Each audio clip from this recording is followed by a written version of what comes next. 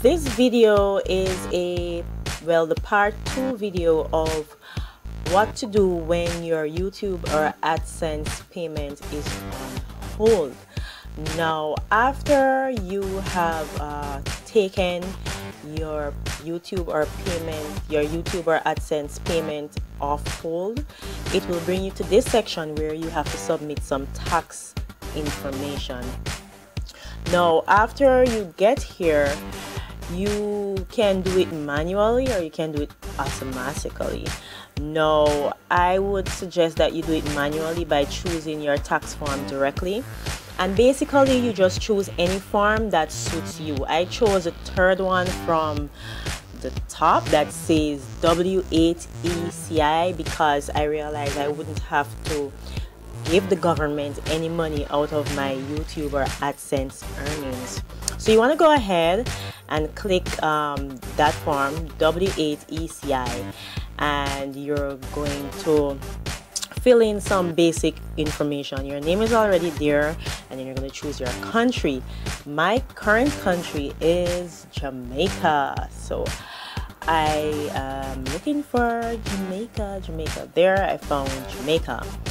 And my entity is not government, it's most definitely private, and my address is already there.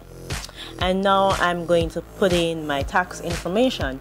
In Jamaica, my tax information is called my TRN, which stands for tax registration number, and that is a 9-digit number, and I'm entering it there.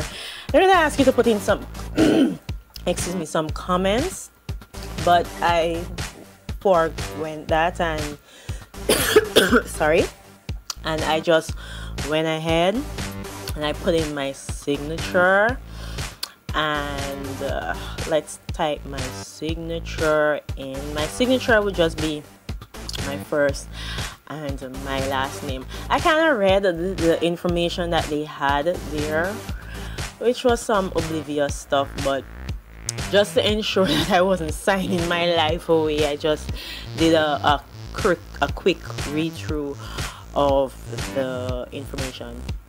Now I'm signing my first and my last name, which is Johanna Denny, and then I'm gonna submit my tax information so that I can get paid, right? I can access my funds. So after you submit it, you will see where it says verification pending.